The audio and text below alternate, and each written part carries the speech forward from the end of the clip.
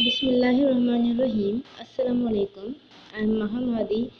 As you know, this is the series of the lectures regarding the subject operating system, and we have discussed the basic topics in the previous lectures. And in today's video, we are going to discuss about what is hardware protection and why we need to protect our hardware. ठीक है, तो सबसे पहले पढ़ लेते हैं कि hardware में हमारी कौन कौन सी चीज़ें आ जाती हैं कि हम जिन्हें प्रोटेक्ट करना चाहते हैं. That is one of the CPU and the memory and the input output devices. Means we want to protect all these hardwares from the direct access to the users. अब वो किस लिए हमें जो है इन सब चीज़ों को प्रोटेक्ट करना ज़रूरी है और ऑपरेटिंग सिस्टम इन सबको किस तरह से प्रोटेक्ट करता है from the direct access of the users, हम उसको डिस्कस करेंगे. ठीक है सर, उससे पहले मैं आपको बता दूं that we have discussed in one of my videos about the types of operating system in which we have discussed the time sharing system. Remind that the time sharing system was the multi-user and the multi-programmed system. ठीक है, तो उसमें क्योंकि multi users थे means the multiple users were using the same system simultaneously, so we need to protect every users data. कि means हर एक user की data जो है ना वो सिक्योर होनी चाहिए. User would feel secure that no one is able to access there data and उनकी जो डेटा है that would not be compromised. ठीक है, तो वहाँ पर कि मल्टीपल यूज़र्स होते हैं, सबकी डेटा सिक्योर रखनी चाहिए, तो इसलिए हमें जो है इन हार्डवेयर डिवाइसेस को प्रोटेक्ट करना पड़ता है. ठीक है, तो अब यहाँ पर डेफिनेशन पर आ जाते हैं. A computer contains various hardware like the processor, RAM and monitor. ठीक है, सो operating system must ensure that these devices remain intact not directly accessible by user. हम इनको इस तरह से प्रोटेक्ट कर रहे हैं कि वो जो है डायरेक्टली यूज़र उनको एक्सेस ना करे, ऑपरेटिंग सिस्टम ही उनको मैनेज करे. ठीक है, it is divided into these categories. अब ये हमने बात तो कर ली कि हार्डवेयर प्रोटेक्शन क्या चीज़ होती है और हमें किस लिए ज़रूरी है. क्योंकि टाइम शेयरिंग सिस्टम होता है हमारा, वहाँ पर मल्टीपल यूज़र्स होते हैं तो उनकी डेटा को सिक्योर करना ज़रूरी होता है. ठीक है, तो अब क्यों ज़रूरी है वो भी हमने बात कर ली. अब ऑपरेटिंग सिस्टम ये हार्डवेयर को प्रोटेक्ट करता किस तरह से है, वो मैकेनिज़्म कौन सा यूज़ करता है. ठीक है, अब हम उसको डिस्कस करेंगे. सबसे पहले कि dual mode operation. Dual mode operation क्या है, we will discuss this in detail. Then the input output operation, then the memory protection and the last one is the CPU protection. ठीक है, तो डुअल मोड ऑपरेशन पर हम आ जाते हैं कि डुअल मोड ऑपरेशन क्या होता है. As the name implies dual mode means के दो मोड. ये बात याद रखना है कि हमारा कंप्यूटर जो है ना सिर्फ दो मोड्स में ही रन कर सकता है, उसके अलावा कंप्यूटर जो है हमारा रन नहीं कर सकता. ठीक है, वो दो मोड्स कौन कौन से होते हैं यहाँ पर जैसे लिखे हुए हैं. एक होता है यूज़र मोड, एक होता है मॉनिटर मोड. हम इसको डिस्कस करते हैं और उससे पहले ये देख लेते हैं कि sharing system resources requires the operating system to ensure that an incorrect programme can not cause the other programme to execute incorrectly. Means क्योंकि अगर वहाँ पर मल्टीपल प्रोग्राम्स है और एक प्रोग्राम जो है इनकरेक्टली एग्जीक्यूट हो रहा है तो हम नहीं चाहेंगे कि उस एक प्रोग्राम की वजह से हमारे बाकी के सारे प्रोग्राम्स जो हैं वो इनकरेक्टली एग्जीक्यूट हो. ठीक है, provide hardware support to differentiate between at least two modes of the operation. तो इस मैकेनिज़्म के लिए जो है ऑपरेटिंग सिस्टम क्या करता है, डुअल मोड ऑपरेशन यूज़ करता है मैकेनिज़्म. ठीक है, तो डुअल मोड हमारे पास कौन कौन से आ जाते हैं. पहला हमारा है कि यूज़र मोड और दूसरा हमारा है मॉनिटर मोड. जिस मॉनिटर मोड को हम कहते हैं कर्नल मोड या सिस्टम मोड. ठीक है, बेसिकली इन सब का जो गोल है ना कि the goal is we don't want user systems और the user programmes direct have access to the input output devices और the memory regions which do not belongs to it. क्योंकि हम ये नहीं चाहेंगे कि वो यूज़र जो है या उनकी आउटपुट डिवाइसेस या कोई और यूज़र या कोई किसी और यूज़र का सिस्टम जो है दूसरे यूज़र की फाइल्स को डायरेक्टली एक्सेस कर सके. And we don't want for the CPU to make sure no user programmes get hold of the CPU. सिर्फ कोई किसी एक ही यूज़र का प्रोग्राम जो है ना वो होल्ड ना करे सीपीयू को. ठीक है, and take it to the itself for the rest of the time. तो उसके लिए यहाँ पर है डुअल मोड, जिसमें हमारा फर्स्ट वन है user mode and the second one is the monitor mode. अब मॉनिटर मोड को हम लोग जो है कर्नल मोड भी कहते हैं और सिस्टम मोड भी कहते हैं। यूज़र मोड हमारा क्या होता है? यूज़र मोड हमारा होता है कि execution is done on the behalf of the user. Means user mode में जो है ना हमारे सारे वो प्रोग्राम्स रन करते हैं कि जो कि यूज़र के मीन्स सारे के सारे प्रोग्राम्स किस मोड में रन करते हैं? यूज़र मोड में, ठीक है। और मॉनिटर मोड में हमारे execution is done on the behalf of operating system. Means operating system की जो जो इंस्ट्रक्शंस होती हैं वो सब किस में? मॉनिटर मोड में जो है एग्जीक्यूट करती हैं। ये समझने के लिए मैं आपको बताती चलूँ, there are two types of the instructions. एक होती हैं हमारे पास प्रिविलेज इंस्ट्रक्शंस और एक होती है हमारे पास नॉन प्रिविलेज इंस्ट्रक्शंस, ठीक है। अब प्रिविलेज इंस्ट्रक्शंस हमारी वो होती हैं जो कि हमारा मीन्स ऑपरेटिंग सिस्टम ही एग्जीक्यूट कर सकता है, ठीक है। और नॉन प्रिविलेज इंस्ट्रक्शंस वो जैसे कि यूज़र प्रोग्राम्स जो हैं हमारे प्रोग्राम्स वगैरह वो हम लोग एग्जीक्यूट कर सकते हैं, ठीक है। वो नॉन प्रिविलेज इंस्ट्रक्शंस हो गई। तो अब देखिए यूज़र मोड में जो है ना नॉन प्रिविलेज इंस्ट्रक्शंस एग्जीक्यूट होंगी और मॉनिटर मोड में जिसे हम कर्नल मोड भी कहते हैं उसमें प्रिविलेज इंस्ट्रक्शंस जो हैं एग्जीक्यूट होंगी। अब यहाँ पे क्वेश्चन ये है कि how we come to know that which mode is running, क्योंकि हमें कैसे पता चले कि इस वक्त कौन सा मोड रन कर रहा है या कौन सा मोड है, किस तरह से वो स्विचिंग हो रही है, कभी यूज़र मोड कभी कर्नल मोड। तो उसके लिए हमारे रिप्रेजेंटेशन के लिए मोड बिट यूज़ होता है। Mode bit is added to the computer hardware to indicate the current mode. अगर मोड बिट जो है 0 होगा तो मतलब मॉनिटर मोड चल रहा है, अगर मोड बिट 1 है तो इट मीन्स ये यूज़र मोड है, ठीक है। When an interrupt or the fault occurs, hardware switches to privilege instructions can be issued only in the monitor mode. अब हमारे इस डुअल मोड का जो मकसद है ना वो यही है कि जो मतलब यूज़र जो है ना वो अपने प्रोग्राम्स जो है मॉनिटर मोड में रन ना कर सके। मॉनिटर मोड में सिर्फ जो है ऑपरेटिंग सिस्टम ही अपने प्रोग्राम्स रन कर सके, ठीक है। तो अगर होता क्या है बेसिकली, अगर फॉर एग्जांपल कोई यूज़र है, ठीक है, अगर वो जो है अचानक से किसी भी चीज़ को जो प्रिविलेज इंस्ट्रक्शन है जो कि सिर्फ ऑपरेटिंग सिस्टम ही एग्जीक्यूट कर सकता है, तो अगर उसको एग्जीक्यूट करने की कोशिश करेगा ना तो क्या होगा? इंटरप्ट आएगा। इंटरप्ट आता है जो हमने लास्ट वीडियो में डिस्कस किया था।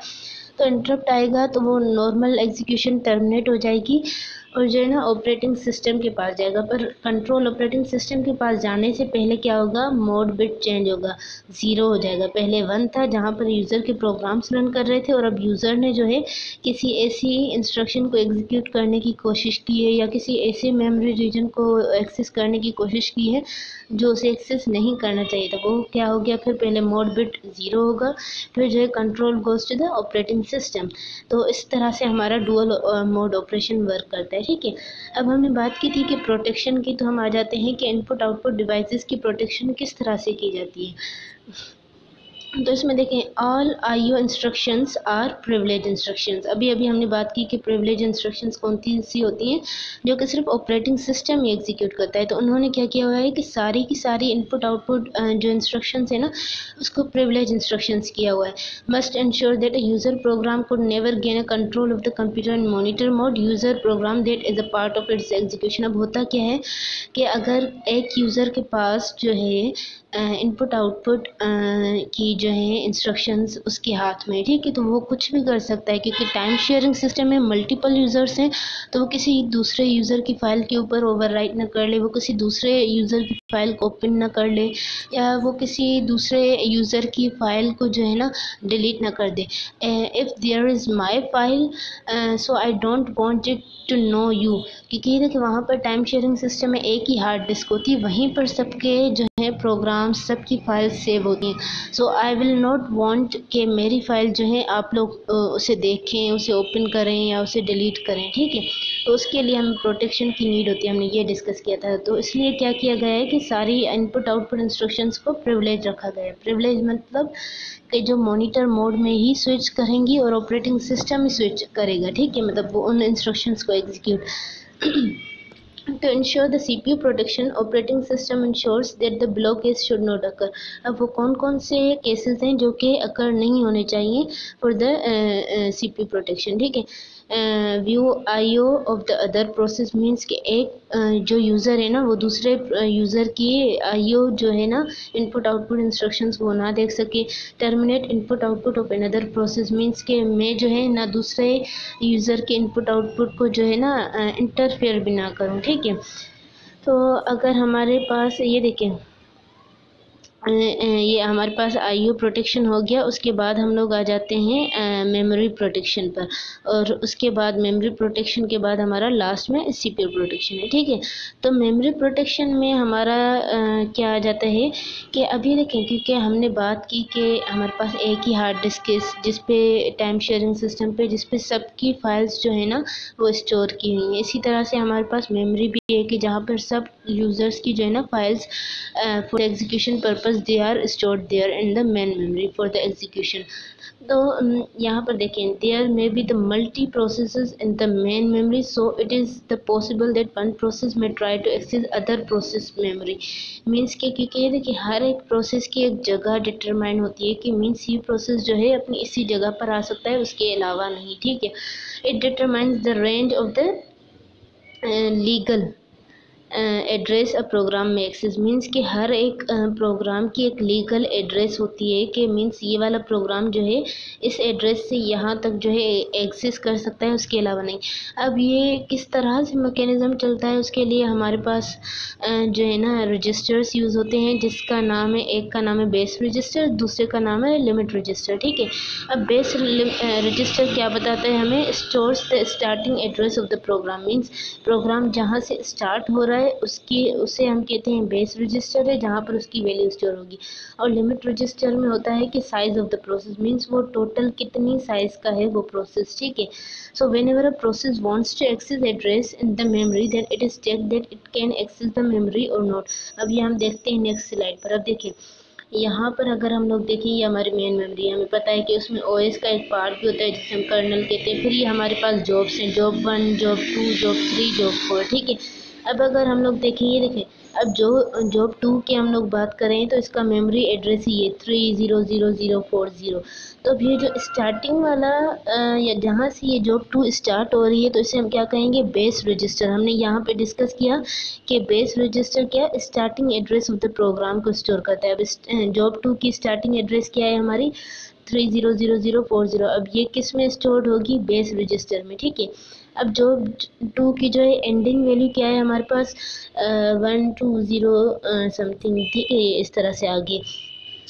तो ये इसकी कौन सी वैल्यू है, लिमिट रजिस्टर में स्टोर होगी। मींस के हमारे लिमिट रजिस्टर में कौन सी वैल्यू होती है कि जो कि साइज़ ऑफ द प्रोसेस को डिफाइन करती है। अब यहाँ से हमारा प्रोसेस स्टार्ट हुआ, अब इसकी साइज़ कितनी है, यहाँ तक है, ठीक है। तो अब होता किस तरह से ये सारा मैकेनिज़्म कि हम चाहते हैं कि अब ये जॉब 2 है ना, इसका एड्रेस यहाँ से लेकर यहाँ तक है। अब ये जॉब 2 ना जॉब 1 के पार्ट में एग्जीक्यूट कर सके ना जॉब 3 के लिए। इसके लिए क्या मैकेनिज़्म होता है, अब आप देखें यहाँ पर सबसे पहले यहाँ पर जो है एड्रेस गया, ठीक है। जो भी मेमोरी का पार्ट हम लोग एक्सेस करना चाहेंगे तो वो सबसे पहले चेक करेगा कि क्या ये बेस रजिस्टर से ग्रेटर देन है या इक्वल्स जो है। अगर ये सही है तो ये आगे जाए, ठीक है। अब वो किस तरह से, यहाँ पर ये कंडीशन है कि हमारा वो एड्रेस बेस रजिस्टर से या तो ग्रेटर हो उस प्रोसेस का या जो है इक्वल्स जो हो। अब मीन्स के फॉर एग्जांपल यहाँ पर है हमारा ये वाला वैल्यू 300040, ठीक है। तो अब यहाँ पर कंडीशन ये है कि 300040 या तो इस बेस रजिस्टर जो है इससे ग्रेटर हो या इक्वल्स टू हो, ठीक है। अगर वो उसके बराबर होगा या उससे ज़्यादा होगा तो वो आगे की तरफ एग्जीक्यूशन के लिए जाएगा, ठीक है।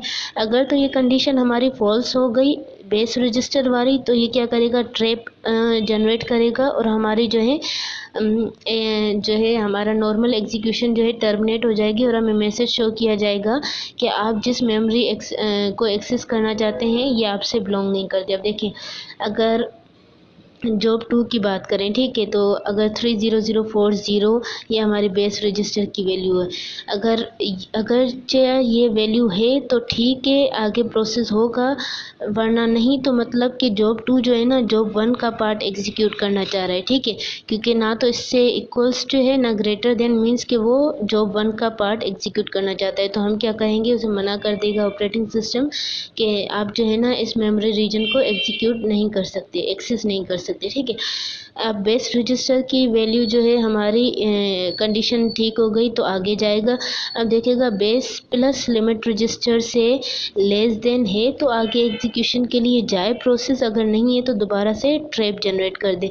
अब देखें अगर जॉब 2 है तो लिमिट और बेस रजिस्टर की वैल्यू को प्लस करके देखेंगे कि उससे जो है लेस देन होगा तो मीन्स वो यही पार्ट एक्सेस करना चाहता है जो कि उसी का पार्ट है, ठीक है। अगर नहीं है, कंडीशन फॉल्स है, तो इट मीन्स कि वो जॉब 3 वाला पार्ट जो है एक्सेस करना चाह रहे हैं, क्योंकि वैल्यू इससे ज़्यादा हो जाएगी, मीन्स ये लाइन यहाँ तक आ जाएगी, ठीक है। तो operating system will not allow the user to access the job 3 part, ठीक है।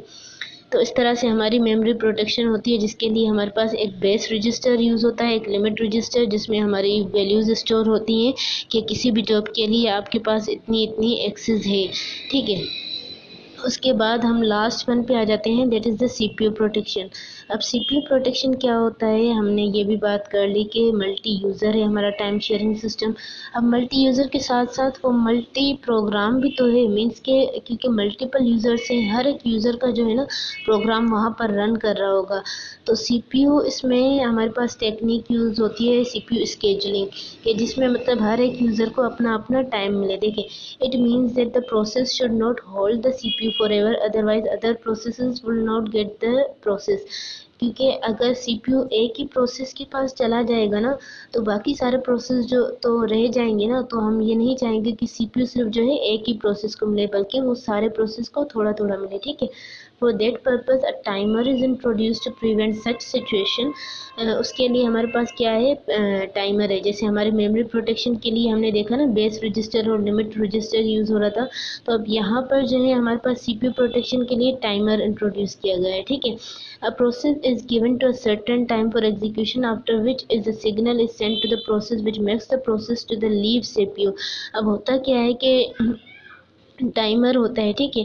अब टाइमर को एक स्पेसिफाइड वैल्यू दी गई होती है कि फॉर एग्जांपल 5 सेकंड्स उसके पास हैं उस प्रोग्राम को एग्जीक्यूट करने के लिए सीपीयू के पास।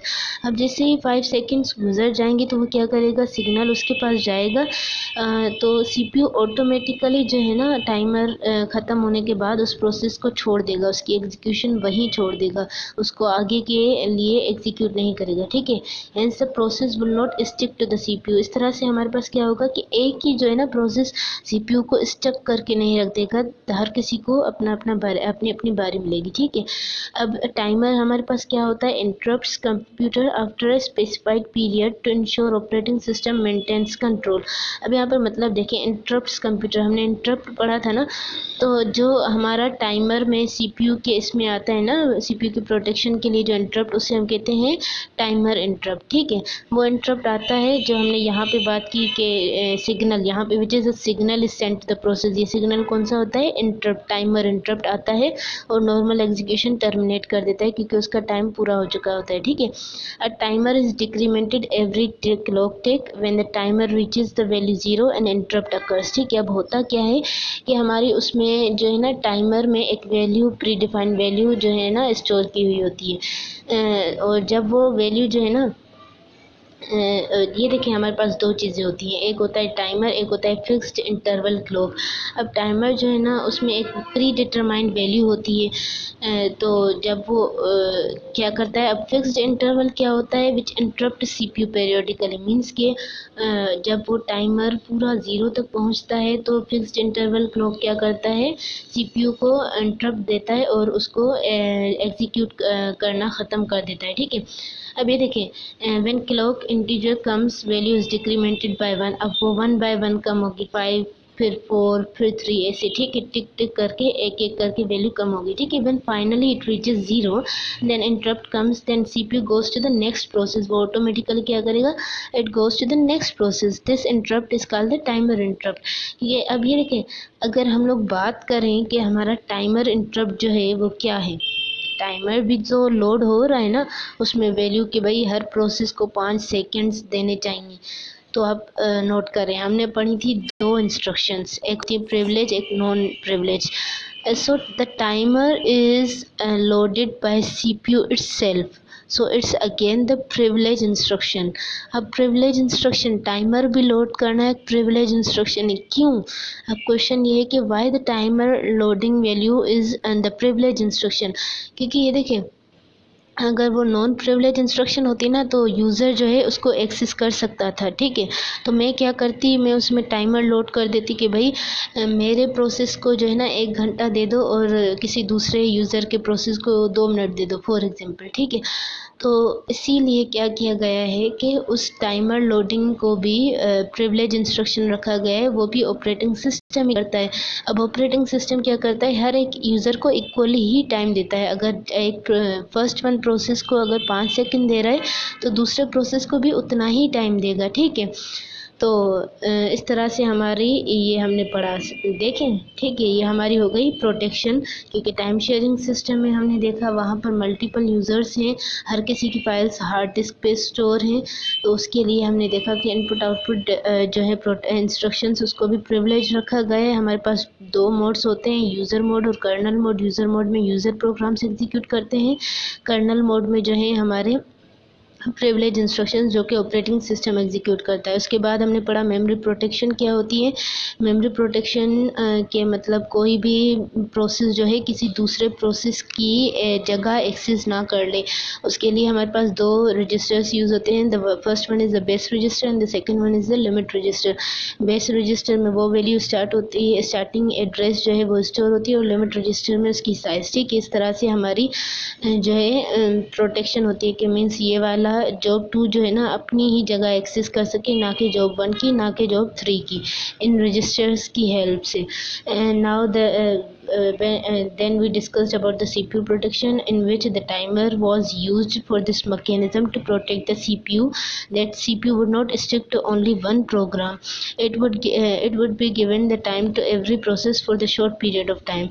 जिसके लिए जो है एक टाइमर लोड हो रहा था, वो भी जो है प्रिविलेज इंस्ट्रक्शन था। फिर पेरियोडिकली जो है एक इंटरवल क्लॉक आ रहा था जो कि CPU को इंटरप्ट करके फिर then the CPU switches to the next process। So that was all about our hardware protection। I hope कि आप लोगों को समझ आ गया होगा। So from the next video we will be discussing the next lecture after this topic, ठीक है। Take care, अल्लाह हाफिज़।